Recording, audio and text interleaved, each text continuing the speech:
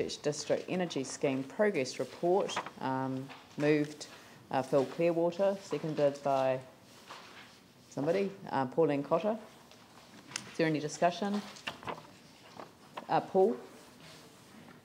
We received a report on this through Civic Building Limited, and I mean, the idea is actually really, really good.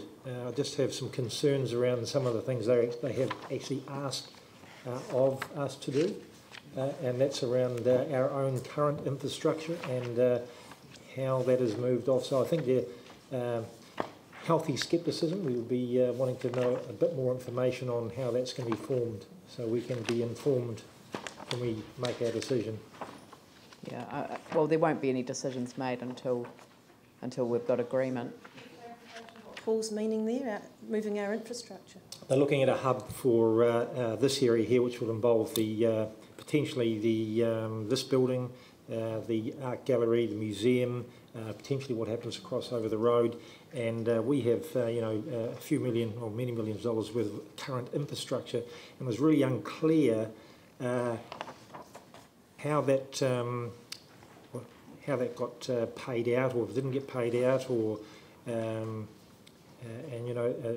been a current joint venture with Ngātahu, the ownership of that asset when this new system comes in. So we were a bit confused, would be probably the word, on how that was going to be rolled out. Phil? Oh, well, Mike, do you want to come to the table? Because, I mean, it's obviously a significant issue. Do you want to speak, Phil, first, or do you want... Yeah. All right. So thank you.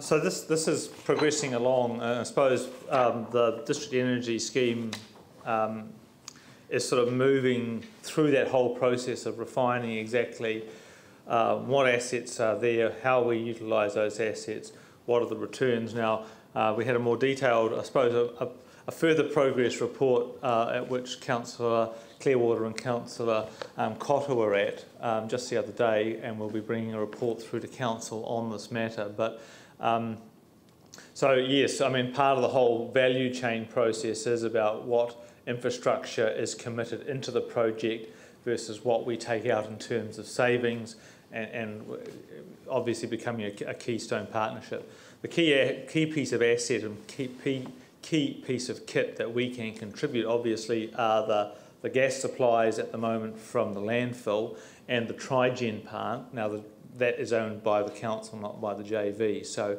we're in greater flexibility to play with that piece of kit as we like to contribute to this. So very mindful of those costs, but also looking at both the short and long-term savings we can get from participating. Just on top of that, we have a very large investment in this building, obviously with another party, and I'd be concerned if our assets were moved to another entity, our energy assets were moved to another entity, which affected the value of this building in a negative way. And I can see Peter's got his finger up on there.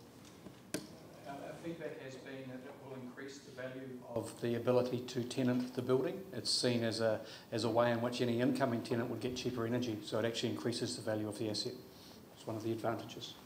So I think that's the part that was missing in the briefing we got. So whilst we were supportive, there was a healthy bit of scepticism in there. So it'd be good to fill that void on that cost benefit to our ownership of this building and maybe others. Yeah, Phil. Look, the Environmental Committee particularly wants the information to come back to us as elected members, and that's going to happen. And like the whole purpose of, and the earlier briefings too showed, that it is really about lower cost energy and different sources of energy. So in fact, we become more resilient and not dependent on just one source. And it's critical though that we have a base for all of this, like an energy hub. And it has to go somewhere. So that information, though, will be brought back to us by staff. But that is, and it's not, I mean, the original staff recommendation was to delegate authority to enter into the agreement. That is not going to be proceeded within this. The committee recommendation did not include that. So the committee recommendation is that it comes back to us as elected members. So it can't be signed until it comes back. That's right. Yeah. Yanni? in the report, probably the most depressing section is 4.6, which says the hospital has a substantial investment in coal-fired boilers, and they'll continue because they're actually really bad for our environment. And I would have thought one of the biggest cost advantages to this whole district energy scheme would be based around the hospital. Did you guys, is there anything that, because if you read 4.91, you see Sarah basically saying they're only a facilitator, but could we talk to the government about the hospital, because it just seems such a lost opportunity? It just says the immediate future, and it specifically says that the proposal for the health hub is for a progressive move to a more renewable energy generation through the introduction of wood chip fuel and a new aquifer heat pump.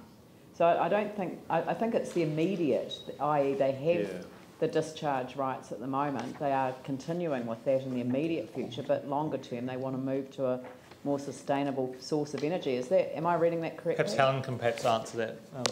Yes, so the development for the health hub at the hospital was subject to quite detailed negotiations this week, and the hospital have moved beyond where council is at actually. So that hub is going ahead probably more quickly than ours, and part of that negotiation does indeed include a ground source heat pump system. So their new buildings and the extra energy for heating and cooling will be supplied by that. And they also have plans to convert one of their coal boilers to a wood-fired boiler, and that will happen quite quickly, and then transition to much more renewable fuels over the next 20 to 30 years. Having said that, it's true that they will continue with coal in the short term. Pauline? It's worth noting that the hub is where the energy is produced and then it's networked out. It can be tapped into as time progresses by other people wanting to access it and benefit from it. So that's really worth considering, and also the fact that our landfill gas is a finite resource, so we have to consider alternatives, and our ground source is a great asset that we have there. So, but I think, Paul, you're right to waive those concerns, and I think we'll get more information as it progresses. Tim? Just 4.9.3, council staff noted that the main drivers for participating in the DES were to facilitate energy efficiency alongside greater uptake of renewable energy. So I think we should also be including cost savings there. I mean, this building is probably the most green efficient building in the area. Therefore, so the District Health Board, everyone else is playing catch up. But we're also looking at leasing as Paul mentioned, some of the items in this building to the DES, or selling one of the options. So are we sacrificing to be part of this? I mean, the situation we're in at the moment, we've got to make sure that every penny that we save or we're looking at spending has to be made sure that we're doing the best we can with them. So what are your views on that? That's right. So the reality with our own energy assets is that we produce more energy than we can possibly use. So by participating in the DES, we also participate in the profit share from the use of that additional energy. That at the moment, I mean, we're flaring landfill gas, for example. We're not getting the most landfill gas we could out of that landfill gas field. So by improving those and by improving the operation of our capital assets here and being able to provide energy outside, we will actually share in the revenue stream. So that's, sorry, so that's measured per kilowatt or whatever. So if we are producing more than our DES partners, we get paid a bigger return?